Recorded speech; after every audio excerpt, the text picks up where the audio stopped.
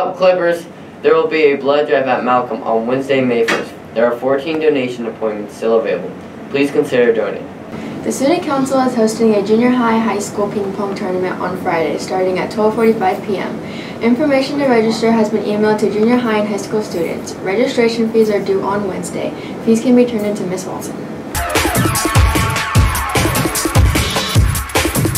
It'll be a busy weekend for Clipper athletes. There will be a JV baseball doubleheader on Friday versus Lincoln Standing Bear. The varsity and JV baseball teams will play at Fall City on Saturday. The track team will complete at the Trailblazer meet on Saturday. The meet will be hosted by Ashland Greenwoods, starting at 10 a.m. Study hall will be during third period on Tuesday.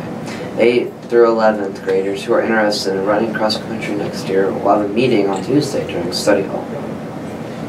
On Wednesday, May 1st, there will be 2 meetings. The first will start at 9 o'clock for one act. Around 9:25, it will turn into a speech meeting. Both meetings will be in Ms. Madam's room. You forgot. Malcolm will have an early dismissal on Friday. We will be back on Monday with more of the Daily Clip. Have a great weekend.